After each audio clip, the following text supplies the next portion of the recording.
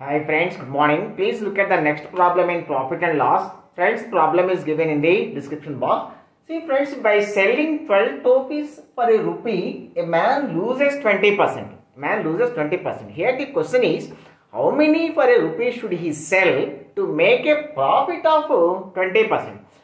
Friends, selling 12 toffees for 1 rupee means selling price of each toffee is 1 by 12.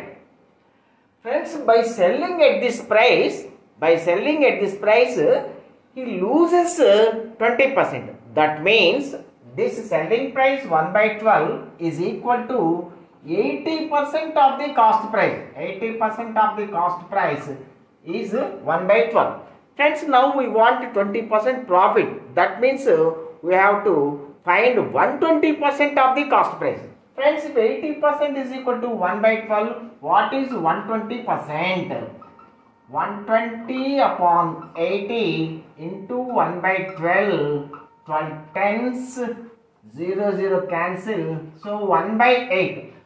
So friends, he has to sell each toffee for 1 by 8. That means 8 toffees for 1 rupee to make a profit of 20%. Friends, thank you. Have a nice day.